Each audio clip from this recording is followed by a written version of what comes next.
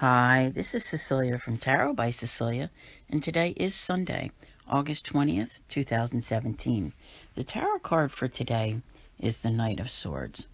Oh my goodness, what can he possibly mean here, right? Tomorrow is our new moon, total solar eclipse in Leo, and by now, most of you are chomping at the bit, if not only just to see the eclipse if you're in the U.S., then probably for all of the hype regarding the changes that you are hoping it brings to your life. Wow. Now, one of the things, let's talk about different things about this card, okay? One of them is to act impulsively or irrationally with this card.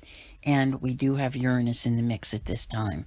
So, this is, if you are prone to, kind of just speaking before you think, or whatever, think about that. It might be better to say nothing. It's that or you're all in, because it's kind of that type of an energy. And it goes with the eclipse where things just happen.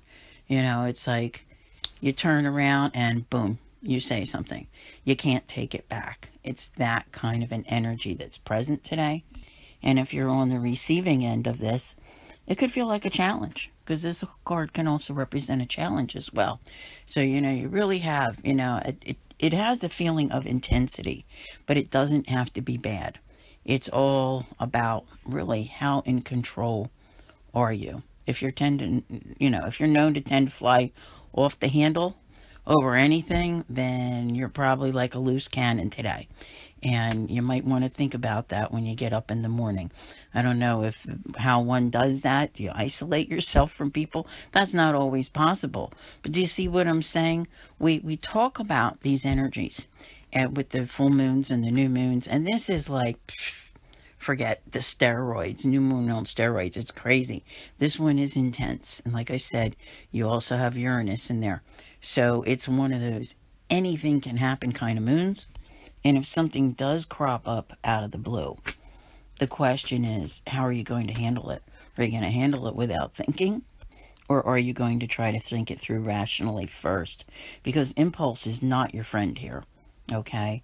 It definitely, you know how when they say that eclipses, have like a note of finality to them, and these eclipses have a lot to do with relationships, okay? If you don't care how a certain relationship is going, go ahead and say it. Go ahead and do it. But if you really want to, maybe reassess the relationship and work on it and see if it's reparable, yeah, you might want to hold your tongue. So, there's a lot to think about. This is just, I don't think I can say enough to really tell you how the eclipses can affect you this way. I've noticed over the years that just with I say more new moons, actually is what I meant to say, that new moons, people tend to be more cranky, more critical, and, not as nice. So whether this is you and you're reacting to the moon itself, or whether it's someone else and they're in your midst, this is a big turning point right here.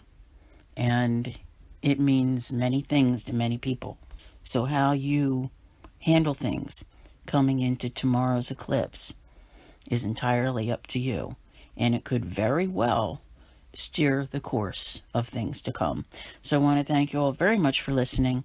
I'll see you here again tomorrow. And as always, have a great day.